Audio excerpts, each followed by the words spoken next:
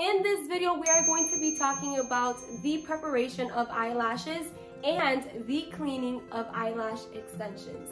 If you would like to see this same exact video but in Spanish, be sure to check Adriana's channel. It'll be right up here. My name is Uli. And my name is Monica. And this is Nana y Mona.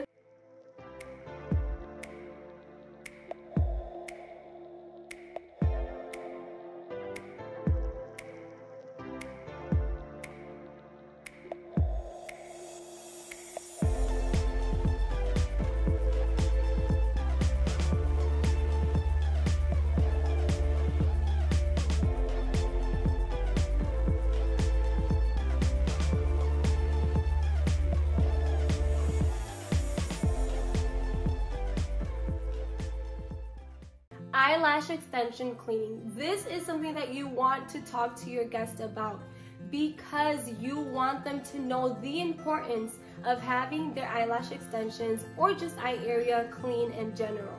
You want to let your guests know that they should clean their eyelash extensions daily and allow for the water of the shower to just fall on their lashes. And sometimes they think that, you know, when you're taking a shower, you shouldn't let water touch the lashes. But guess what? That is not completely correct.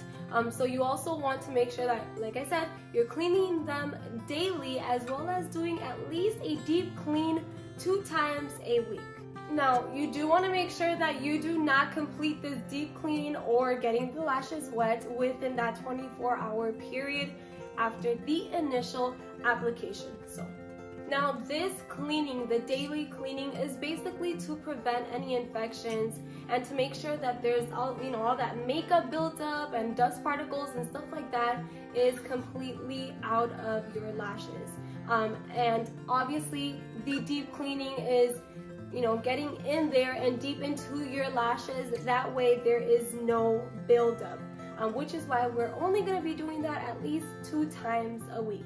If you are that type of person that loves volume sets, what we recommend is for you to have that deep cleaning because the fans will close if they have a lot of dust particles, makeup buildup, and all that other stuff. You want to make sure that you're cleaning them very, very well because they will not have that initial appearance when you first got your set done. In some occasions, you are able to use the same exact product that you use for the preparation of the lashes as well as to complete a deep clean. Or you can use a shampoo or a lash foaming cleanser that is specifically for the lashes.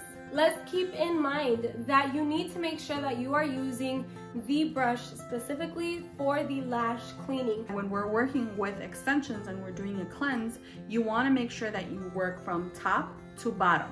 When you're working with eyelash extensions and you're moving in circular motions, what you can do is actually tangle the extensions, and you can also accidentally pull on them, which is something we do not want because it can come out with not only an extension but your natural lash as well.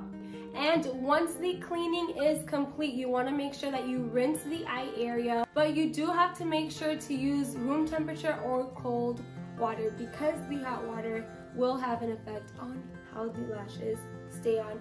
And also remember that there is going to be a little bit of fallout, when you are doing these lash cleanings because on a daily basis you do lose a little bit of lashes here and there. So just keep that in mind. Once you are completely done washing and rinsing your eyelash extensions, you do have to dry them. You're going to dab, dab, dab, dab. And you can do this with a towel or with like anything that dries that does not stick to the lashes. Like, do not do it with like a cotton because once you pull it out, they're gonna like stick on the extension. So, I mean, I would just recommend a towel. That would work the best. Now, once they are completely dry, which means that you have to wait at least 5 to 10 minutes, then you can go ahead and brush them and make them look really pretty and back to normal. Now, once you get to the drying part, you want to make sure to take your index finger and place it right underneath the extensions and then slowly brush towards the center or towards the outside, and then you can try to fan them out so that they look back to normal. Remember that you can find these videos every Wednesday at 7 p.m. Central Time, both on YouTube and Facebook. If you're following us on Facebook, make sure to click those little 3 dots so that you stay notified whenever we post anything new. If you are watching from YouTube, make sure to like, subscribe, click that notification button, and make sure to leave any feedback in the comment section down below because we love any feedback. Thank you all so much for your constant and unconditional support. We truly, truly appreciate it. I really hope that you all enjoyed this content, and we will see you all in our next video. Bye!